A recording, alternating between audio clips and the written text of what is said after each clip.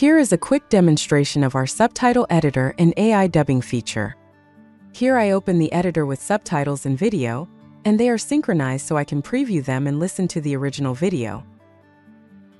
Here is an example. First, I need to select the source language, the original language of the material I want to translate.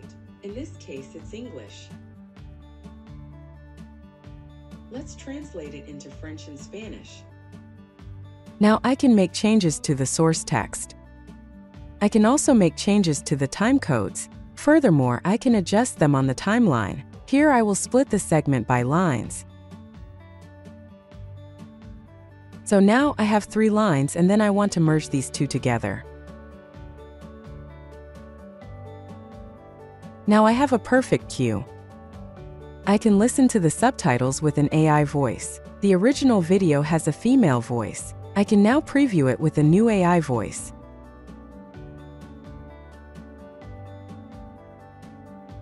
First, I need to select the source language, the original language of the material I want to translate.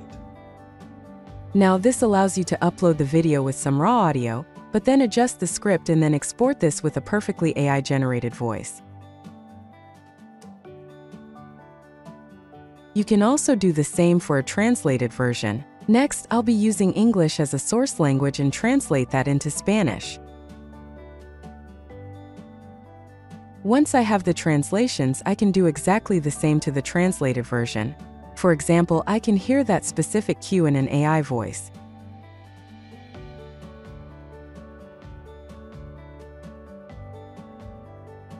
En primer lugar, tengo que seleccionar el idioma de origen, el idioma original del material que quiero traducir.